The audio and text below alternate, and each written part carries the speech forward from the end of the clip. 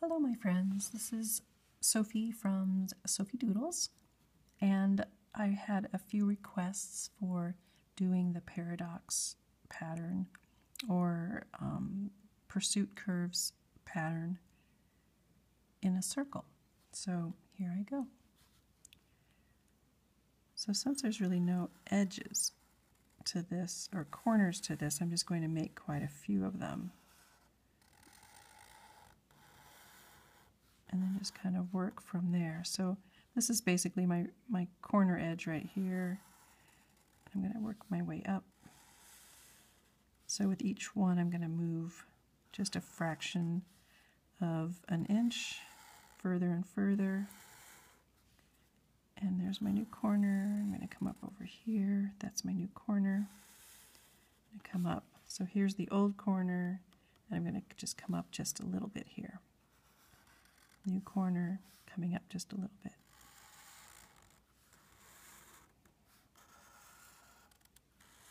And you'll see that you'll probably have 5 or 6 sides to this. This is one way to do it. I have another way I'll show you in just a moment.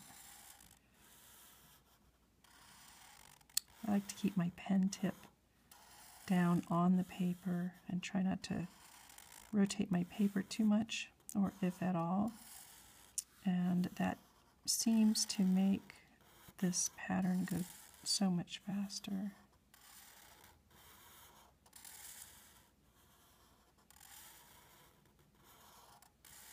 You can tell that there's some extra dark areas where I've kind of traced over several times, which is okay. I think it adds to the pattern. So basically now I'm just at 4 sides. And it's possible that when I go in even further, it might just come down to 3 sides. I think you just go with the flow with it. There. Now, another way that I like to do it. Draw my circle. If you want to be real precise about that, you could use a compass. So with this one, I just keep drawing lines, and I'm going to come up a little bit further and draw my line net down a little bit further. And I'm going to do this until I kind of go all the way around.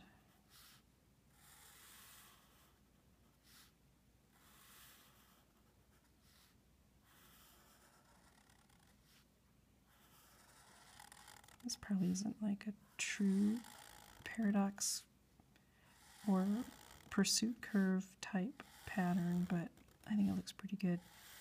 And then once I start coming back onto this one, then this is like my corner right here.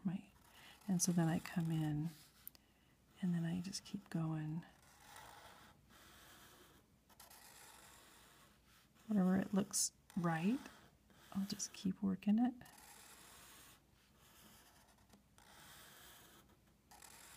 So the lines around the edge were really there just to create some line work before I start doing the paradox